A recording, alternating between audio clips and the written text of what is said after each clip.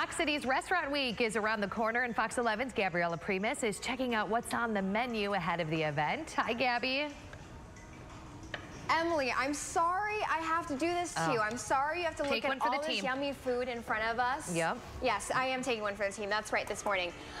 I'm at Obie's Brauhaus in Appleton on College Avenue. I'm with Chris. He's the owner. You're seeing all this delicious food. It literally just came out of the kitchen, so we need to wait a second for it to cool down. Tell us a little bit about Obie's. So we've been in the States now as a restaurant for 23 years. The restaurant's been in the family now for 95 years. I actually bought last year in September. So we specialize in schnitzels, beer, authentic German cuisine, and some European too. So these are just some of the items that you're going to be serving for Restaurant Week. Yes, these are two of the options. Tell us about what else you're going to be having here. So on our Restaurant Week menu, we're also going to be offering a 3-course option. Choice of soup or appetizer. We'll be serving the Reuben soup, the meatballs with feta cheese, and the other one is the wild pork shank, which you have right here.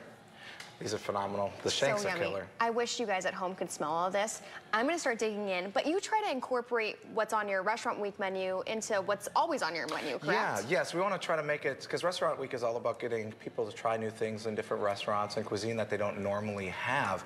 And so I don't necessarily focus on coming up with like a special, because I believe our food is already special enough the way it is. The trick is to have them try it. So we make it in a way that they can try all of the good things in one meal or 3 courses.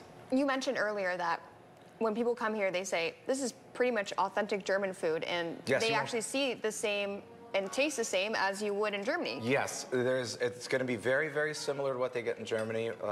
Like I mentioned earlier, we get quite a few Germans that come in and try the beer. They love it because we do brew our own beer. And then the schnitzels, these recipes have been passed down through the 95 years that the restaurant has been in the family. And we originated in Germany, so the recipes have come from Germany. It just doesn't get more authentic. Look, I'm overwhelmed right now. This is good. Hopefully with joy. This is good. With joy. This is good. I already tried the beer, you guys, and it was delicious too, which is so unique that you have, that you brew it here. What's this that I'm about to bite into? That's German apple strudel.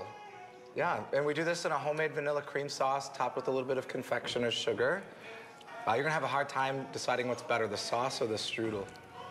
Also, I love that you can eat here and then have a little bit of fun afterwards, because it's turned into a nightlife club. Yes, yes, yes. Fridays and Saturdays we do have a nightlife as well. So you can eat dinner. New Year's Eve was actually pretty popular with quite a few people. They did the whole dinner, New Year's Eve dinner, and then they did the whole nightlife. They just stayed here. They came for dinner and then stayed all night. Okay, we have all the information about Obie's, also Fox Cities Restaurant Week, which is happening next week, starting on Friday. You can come and enjoy all this yummy food. We have all that on our website, fox11online.com. A lot of jealous people. I need to continue to dig in. A lot of jealous people in the studio right now watching this, Gabby. It looks so good. You enjoy it. Stay with us. Good Day Wisconsin will be right back.